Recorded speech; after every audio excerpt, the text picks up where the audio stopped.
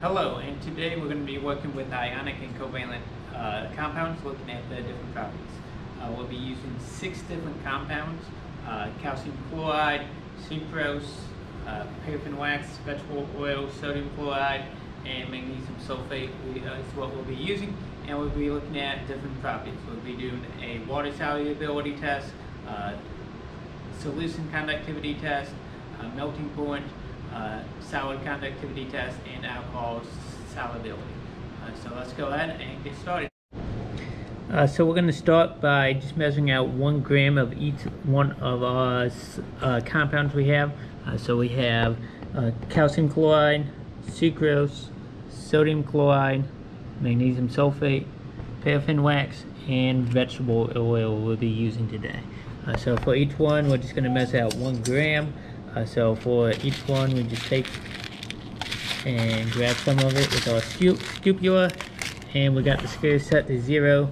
We zeroed it out with our weigh belt on it, and we just add it till we get to 1.0 grams.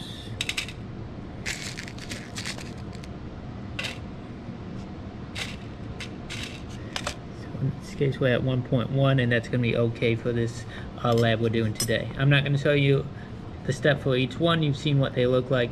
Once we have 1 gram, we'll take it over and then do our water solubility test. For our water solubility test, we're going to use distilled water. We're going to put in 15 milliliters. We'll measure it out in a graduated cylinder. So we want to add it till we get to the 15 milliliter mark. Slow down as we get close. Once we have our 15 milliliters, again measuring at the meniscus, we'll add that into a beaker. So we'll pour that into a beaker. And then we need to add in our, in this case it's going to be calcium chloride. So we'll add in our calcium chloride. Once we add it in, we have a timer we're going to use to time how long it takes to dissolve. And we also have a stir rod to help us mix it in and stir it up. So we're going to go ahead and add it,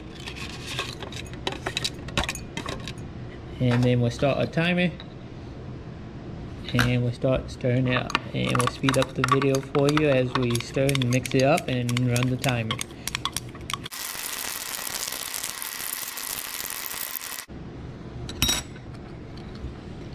So we'll go ahead and stop our timer now that it's fully dissolved. We're at 44 seconds, it looks like 44.31 seconds for the calcium chloride. And now we'll repeat the process for other 5 compounds. Before we move on to our next compound, we're going to do our solution conductivity test. We have this conductivity tester here. It's got a couple LED lights on top, and on the back side it's got a key that tells us what each indication means. So if how bright the LED, the red one is, and the green one, and what that means for in terms of conductivity. So we'll go ahead and make sure it's turned on, and then just stick it in our solution that we created. You can see we got a bright red light and a dim green one. So if we look on the back, we can see a bright, very bright red, and a bright red and a dim green gives us a high conductivity. So high conductivity for our calcium chloride. Next compound is going to be our sucrose. So we got 15 milliliters of water we just measured out. We got our sucrose, 1 gram we just weighed out, and we'll mix it in our water. So again, we'll fast forward as we try to dissolve it in our water.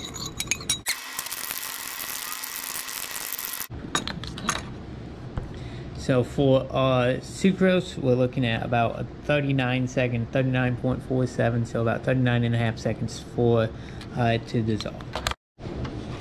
So now that we have our sucrose solution, we'll do our conductivity test. Again, put our conductivity tester in. You can see we got the red light comes on. It's not very bright, it's kind of faint, so it's, I'd say like a medium, and the green light does not come on at all. So if the green light's off and we got a medium, that would be a medium or to even low conductivity. So it's not a great conductor. It does conduct a little bit, but not a great conductor in this case.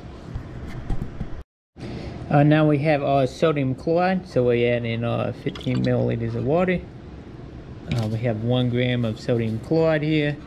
We'll pour it in, start our timer, and start mixing up. And we'll catch you once it all dissolves.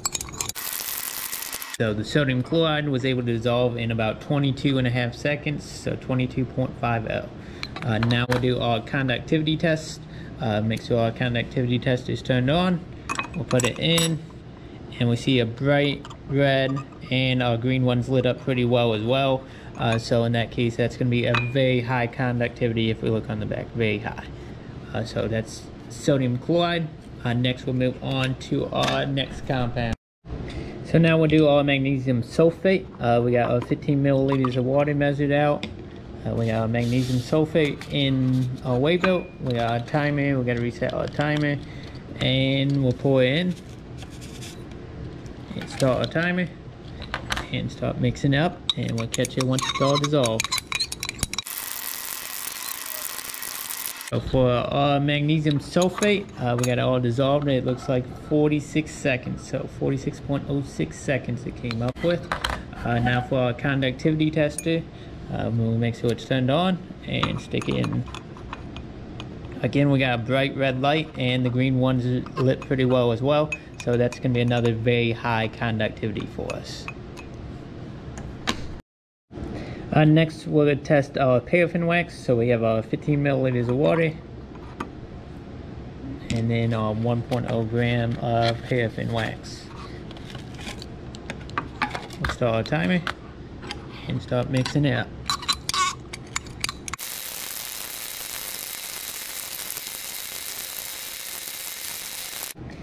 We've hit a 3-minute mark, and the time's still running. We've just passed over 3 minutes. And you can see it has not dissolved at all, so our paraffin wax is not going to dissolve in our water. So there's no need to do a conductivity test since it's not a solution. So we don't really need to do that conductivity test. We could put it in and see what happens, but you can see we just get a pour or a low just from the water that's in there, and some not having it fully cleaned out. But you can see it just, the green one's not lit at all, and the red one just lights up a little bit. So that's our conductivity test for our paraffin. So our last solubility test is with our vegetable oil. So we have our vegetable oil in a beaker since it's already in a liquid, and our 15 milliliters of water. So we'll put our 15 milliliters of water. We'll pour in our vegetable oil. And then go ahead and start our timer. You can see that vegetable oil currently is sitting on top of the water. We can stir it up and see if it will mix.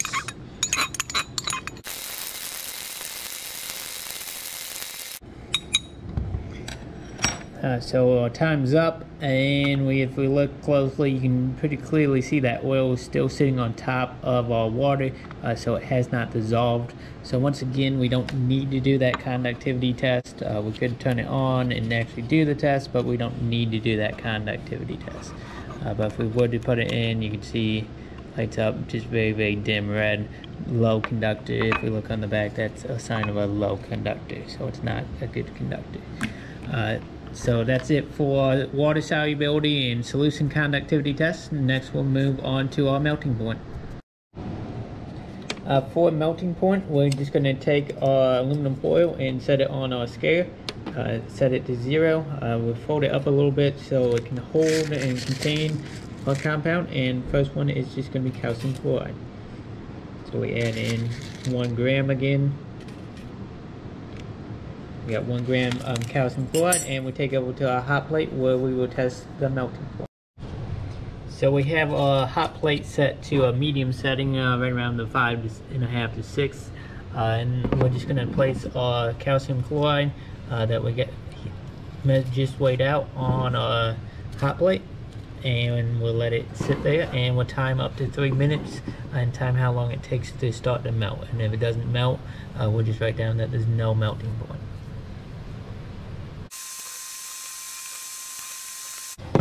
So after 3 minutes, we have not had any real melting with our calcium chloride. So we'll go ahead and take it off our hot plate and move on to our next compound. Our next compound is sucrose. So we got 1.0 grams of sucrose. Put it on so you can see it. And we'll put that on the hot plate and wait for it to start melting, or 3 minutes to pass.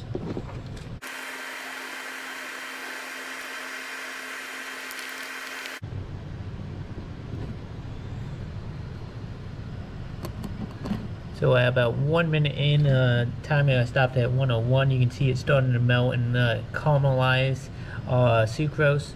So you have that melting point on our data table. We're going to record 101 as our time that it started to melt. So we'll take that one off and move on to our next one.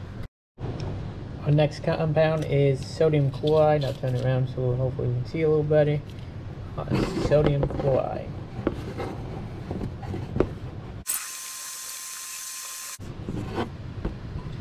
So after 3 minutes, we've noticed no real noticeable change. It hasn't started melting with our sodium chloride. So we'll move on to our next compound.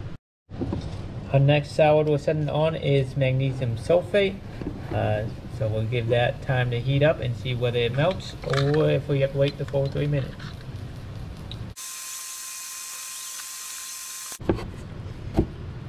So it's been 3 minutes, and you can see we still have our full magnesium sulfate. It was hydrated at the beginning, so you may have noticed some water boiling out, but that was not any melting taking place. So that was our magnesium sulfate. Our final item is paraffin wax. So we'll go ahead and set our paraffin wax on our hot plate and wait for it to either melt or 3 minutes to pass.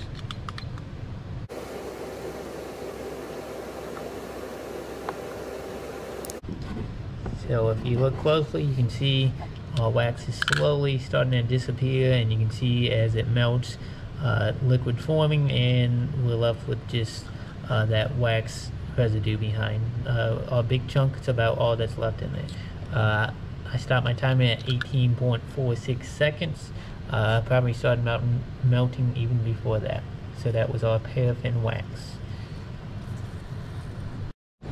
Next we'll do our conductivity test for each one of the solids. This is a pretty simple test. We take our conductivity tester and stick it on chunks of the solid. With our calcium chloride, we can see as we touch it, the red one just faintly starts to light up. I mean, it's very, very low conductivity. We'll move on to our next one, which is our sucrose. No light will come on at any point, so we got no conductivity in our sucrose. I'll move the calcium chloride out of the way, and we'll move our sodium chloride up, and we'll touch our sodium chloride. Once again, none of the lights are coming on, so we have no conductivity for our sodium chloride. We'll clean it off and move on to our magnesium sulfate. Magnesium sulfate, once again, no lights coming on, so no conductivity for our magnesium sulfate. And our last one is our paraffin wax. Our paraffin wax, we'll touch a big chunk, and we'll see no lights come on once again, so no conductivity for that one as well. So that was our solid conductivity test.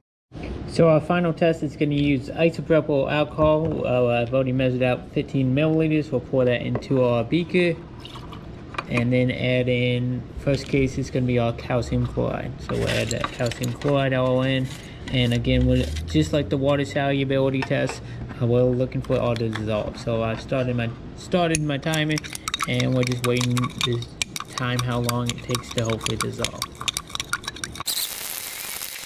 So our time has passed. We can see that calcium chloride still there, has not dissolved in that alcohol. So we'll say that one does not dissolve in isopropyl alcohol.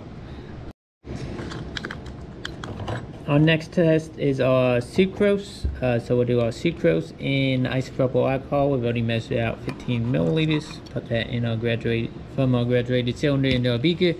Take our sucrose, pour it in from our weigh belt into our beaker, and then start stirring, and make sure we start our timer and start stirring and time how long it takes. So 3 minutes ran out, and we still have plenty of our sucrose still there in our alcohol, so it did not dissolve in this case. So you put down did not dissolve.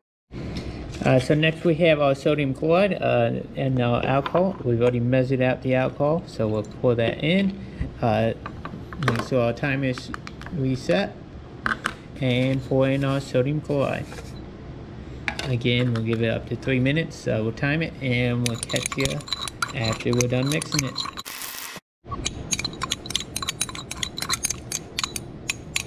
So our 3 minutes have passed. You can once again see that we still have plenty of our, in this case, sodium chloride remaining in our alcohol. So again, it did not dissolve. So sodium chloride did not dissolve within that 3 minute time frame. And now we'll move on to the next one. Our next item is our magnesium sulfate. We're adding 15 milliliters of alcohol. We've already measured out. And 1 gram of magnesium sulfate.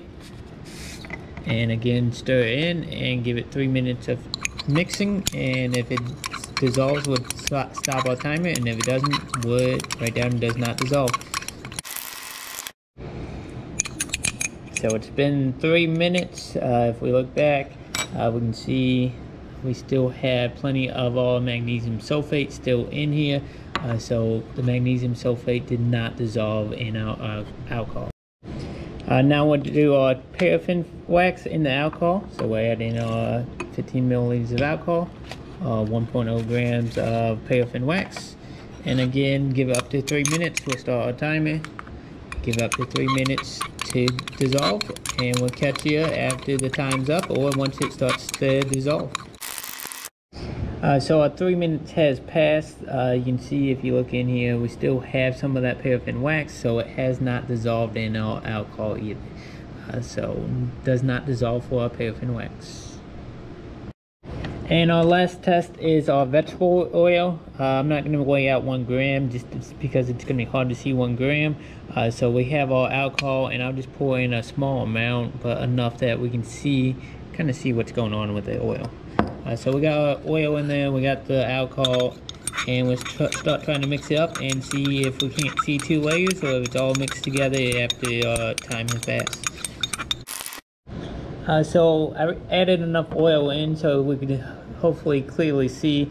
We have 2 clear layers here. On the top we have that clear alcohol layer, and on the bottom you see it's kind of a bubbly looking appearance in our vegetable oil now. So we have 2 layers. Hopefully it's pretty clear in this video, and maybe a little harder to see, but we have 2 clear layers there.